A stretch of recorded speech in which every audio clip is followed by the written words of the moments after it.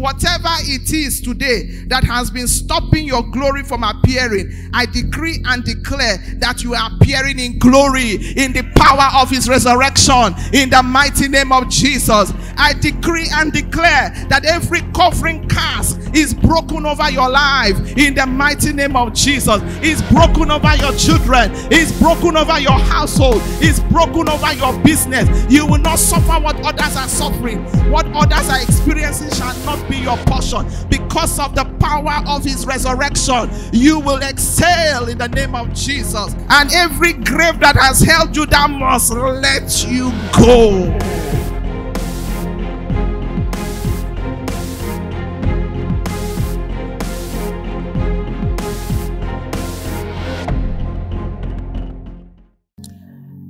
Today we'll be taking our Bible text from the book of 1 Samuel 30. I'll be reading from verses 8 down to verses 9. When we are there as a church, let me hear you say amen. As we're opening it up, somebody say, many blessings attached to my church.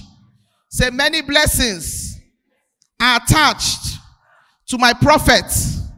Say, many blessings are attached to me. In Jesus' name, amen. 1 Samuel 30 verses 8. So David inquired of the Lord, saying, shall I pursue this troop? Shall I overtake them? And he answered him, saying, pursue, for you shall surely overtake them, and without fail recover all. Somebody say, in the name of Jesus, I shall recover all. So David went, he and 600 men who were with him, and came to the brook Besor, where those stayed who were left behind. And David pursued, he and 400 men, for 200 stayed behind, who were so weary that they could not cross the brook Besor. My prayer for you this morning, as we enter into this part of the year, is that you will not be found among those who are weary. That you will not be found amongst those who are weary, that you cannot cross into the next half of this year. You will be part of the rest that not only started well, but they also finished well. In the mighty name of Jesus. Kindly be seated. Today the scripture says that 200 men stayed behind, who were so weary that they could not cross the brook Besor. They could not cross to possess their miracle. They could not cross to take possession of what belonged to them. I'll be speaking this morning on stay focused. Stay focused and continue your journey. Stay focused and continue your journey. Because there is power in continuity. Child of God, hear this. Life is a journey. I've come to realize that one. I've settled it. It's not a dispute. I'm not confused about that fact. I'm about that truth. Life indeed is a journey. Life is a race. And for us to get to our expected destinations, we must possess the power of focus. We must possess the power of continuity. I've said this before, time in and time out, that no matter how slow you travel on a journey, if you continue, whether you are taking baby steps, like they say, or little steps, moving minute by minute, second by second, if you continue on that road without diverting, without turning back, you will surely get to your destination one way or another. It is just a matter of time, because arrival is for those who do not quit. Safe landing is for those who do not quit. Life is a journey, but the destination to be attained, for it to be visible, for it to be possible, there must be the ability to remain focused and the ability to continue till the end. Many people have not gotten to their expected destinations because they lack this ability. They do not have focus on what is more important in their life, which is God. They do not have the ability to even persevere, endure, continue on the journey that Baba God has started them in. Some of us did not start our Christian life from this church. We started it before we even entered this ministry, before we even belonged to this body of believers. But the question is, what is going on? The Bible tells us that some men began to pursue with David. Yes, they started with him. They started to pursue with him in attempts to recover what the enemy had come to steal. Thank God for men that know that when something is stolen, when something is not right, you got to fix it. You got to take a hold of it and take it back. And the Bible tells us that when they got to a particular junction by the river, Bible says that 200 men out of the rest could not continue on this journey. They could not go on. And they looked at David and the rest and said, please go on for us. We are weary. We are tired. Recover all on our behalf. We are not interested anymore. We are feeling so tired. But the Bible tells me that the joy of the Lord is our strength. One thing I've come to realize is that when you give no room for the enemy to come and rob you of your joy, you will never be found weak. You will never be found, going under. By the special grace of God, joy is one of the factors that keeps a man, a woman strong. And that is why you cannot allow certain personalities and people in your life that come to steal your joy, that come to, take away the very thing that keeps you going, keeps you excited. For someone like me, is the things of the Lord. When I hear the things of God, anything that concerns the things of God, I'm excited about it because I think about tomorrow. I've graduated from the level of the past, the present. We've entered into the realm of those who are looking to finish well. We've entered into the realm of those who know what life is all about. That is not how a man starts that matters. So we don't see us talking about our past glory. We are more focused on where we are going tomorrow, how our end is going to be. The Bible says that these other 200 could not continue their journey. They were tired. So David and the rest, what did they do? They didn't just get discouraged because of those ones who could not continue. May you not be part of those people who cannot continue. May you not be part of those people who get weary along the journey of life. May you make the right choices, the right decisions, that he that started a good work in me is he that will finish it. We may start this journey together, but we may not finish it together. We may start it from Nigeria, we may not end in Nigeria together. Me, I may be going to America. Me, I may be heading to China. Me, I may be going to wherever the Lord is leading me, from a higher level to a higher level. Am I talking to somebody in this place? Why am I saying that? Is because many a times, if you are not matured, if you are not sensitive to the things of the Spirit, the people around you can also be the discouraging factor why you do not progress, why you do not move on the speed you are called to move. That is why when people are running a race, when you see the Olympics or the marathons, when you see those runners, you see them running in such a way that they don't know who is on the left and who is on the right. They are just running to finish. They are just running in such a way. It's not that they are selfish, but they just cannot afford to look left. Because sometimes you may look left and you may be discouraged. You may look left and it may slow you down. So you have to look at the finish line and you have to understand why you started in the first place. Some of us started ministry not to play. Some of us started our work with God not to give up. Some of us started into something not to to abort or to miscarry it. Some of us have a finishing spirit. Some of us have a victory spirit. Some of us are the people that we may fall, but we will rise again. We can never be found in the bottoms of life. Why? Because we have a conqueror's mentality. We have a victor spirit at work in us, and we therefore cannot give into distractions. Am I talking to somebody in this place? Now, you will not tell me that when the 200 said that they were getting tired, that was not a distraction. That is a distraction, because they started together. But David could not afford to be distracted, and the rest also could not afford to be distracted. And the Bible said that they went on, they continued the journey, they pursued, and what happened? As they did not give up, as they did not also stay with those who are weary, the Bible said they ended up having the testimony of they recovered all. Just as God had told David, he said, pursue, for you shall surely recover. Go forth, for you shall surely get the victory. Do not be discouraged of what is going on at hand right now, because he that started with you is he that will finish with you. David and the rest went on. They continued the power of continuity.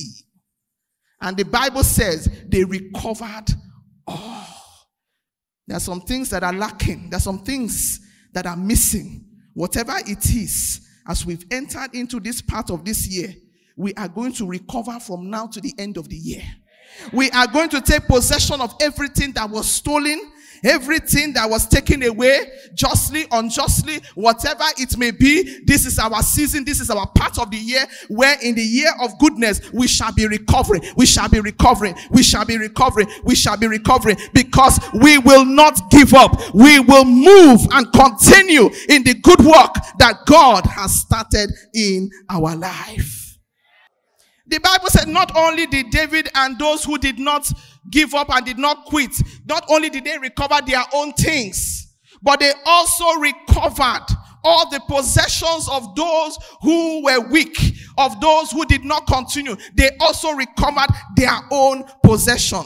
My prayer is that, hey, my God, nobody is going to take what belongs to me. Nobody is going to do what I have been called to do.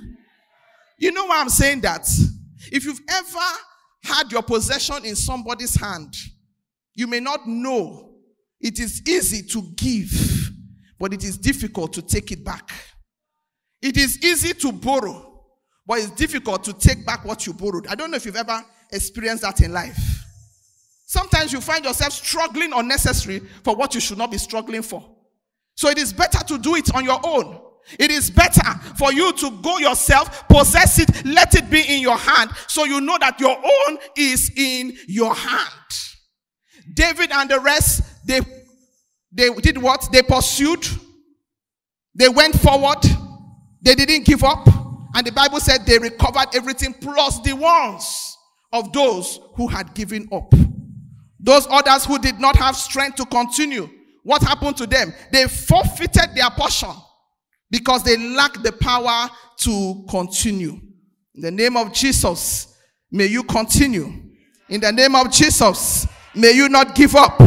In the name of Jesus, may you not be counted and considered as those 200 who were weary when they shouldn't have been weary, who were tired that shouldn't have been tired. May you be part of those that say, I don't care how my body is feeling. As long as my mind is strong, I can do it. I don't care what my circumstances may look at. The just must walk by faith and not by sight. May you be part of those that when you face temptation, you are able to overcome your temptation by the word of God and not by your emotion, not by your present circumstance, not by how you feel. Because if you want to follow your feeling, you will forever remain where you are. If some of us are following our feeling, we won't be where we are today.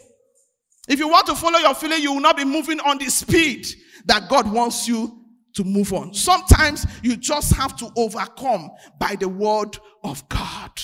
You just have to tell that situation that you are too small. You cannot stop me. You are too small. Some people, because of rain, sometimes rain even stops people from doing things. Oh, it's raining. I can't go again. I can't go to that meeting. It's raining. And then you miss out on your daily bread because of rain. You miss out on God's blessing because of rain. Weather cannot stop some of us today. I say situation cannot stop some of us today. Circumstances cannot stop some of us today. People's behaviors cannot stop some of us today. Am I talking to somebody in this place? People's inadequacy cannot stop some of us today. People's ignorance cannot stop some of us today. Some of us are headed to destination somewhere. Hey. Destination somewhere. And we cannot be distracted. We cannot look at our sentiments. We cannot look at our emotions. We cannot look at our feelings. We cannot even sometimes look at how our body is even feeling. We have to conquer tiredness with strong mind. Who am I talking to in this place? Who am I talking to in this place? Tell your neighbor, continue, continue, continue, continue. Tell your neighbor, continue. Tell your neighbor, you cannot be weak. Say, you cannot be distracted at a time like this. It's not how a man starts that matters. It's how he finishes. Do you think that some people, they remember who you were yesterday? You think some people are talking about your past? They're not talking about you. They're talking about who you are now. They are looking at who you are now. That is what they are gossiping about. Is your now they are talking about. Some news get old. People don't talk of old news. And when some people talk of old news, people will look and say, is it this one you're talking? Is it old now? This is old news. Nobody wants to sell old news. People are looking for the hottest, latest information. The hottest, latest things now. Newspapers sell on the now. They don't sell on the old. Who am I talking to in this place? That's why some people are telling you some certain things, you'll be looking at them. You too, you'll be joining in. You'll be joining in old news. News that has passed since 10 years ago. Is what you're coming to tell me now. We are past that level. Somebody say we are past that level. Somebody say we are past that level. I pray for somebody that in the name of Jesus you will continue. You'll be part of those who continued. You'll be part of those who please God. You'll be part of the victory team. You'll be part of the conqueror team. You'll be part of the finishers. In the mighty name of Jesus. Somebody say recover. Say recover everything that has been stolen. Say recover everything that is missing, that is lacking. In the mighty name of Jesus.